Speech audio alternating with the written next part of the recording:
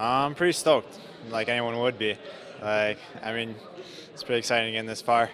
Yeah, it's definitely surreal, but that's why we all play these tournaments, is hoping to get this far, and it just keeps getting bigger and bigger. Like, it's more important now than ever.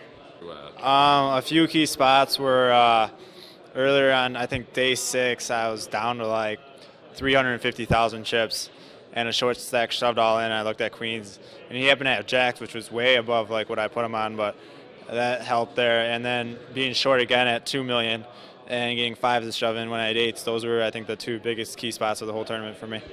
I'm feeling pretty confident. I don't really feel much pressure right now, surprisingly. I was talking to the guy that left me, I forget his name. He's the same thing. He says he's surprised he doesn't really feel much pressure. It's probably because we do it so much, and I don't know, it's just another card game. I started at a real young age. Started probably when I was like 16, 15, playing in home games, and then I started playing professionally when I was 17.